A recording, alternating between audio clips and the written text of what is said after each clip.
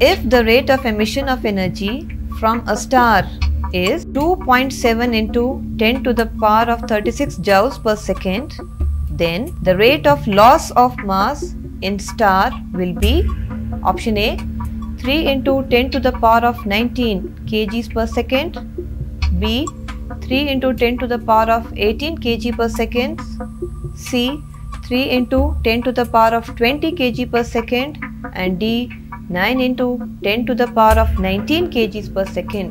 I think it's A. And that is the right answer. Energy released is given by delta M into C square. If energy is given, to estimate the delta M is equal to energy by C square, and substituting the values, this is equal to 3 into 10 to the power of 19 kg per second. Rate of loss of mass is given by 3 into 10 to the power of 19 kg per second.